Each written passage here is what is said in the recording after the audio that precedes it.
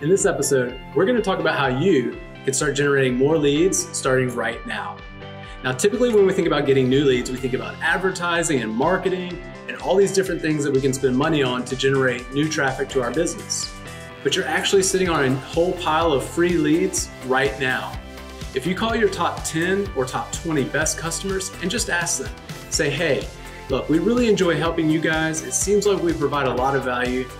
Who do you think would benefit from the same services that we provide for you? Could you give me 3 names just off the top of your head? Who do you think would most benefit from the value that we provide?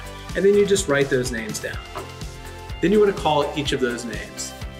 Now the key is to remember to mention the referrer's name, because that's going to build trust with your new lead and you, and they're going to be more willing to hear what you have to offer. But if you call 50 to 60 of those leads and you get just 10 customers, that could be worth tens of thousands, maybe even hundreds of thousands of dollars to your business. And remember, you didn't pay a single dollar for any of them. So go ahead, get with your team, have them reach out to your top 10, top 20 best customers, and try to get 3 to 5 names out of each of them.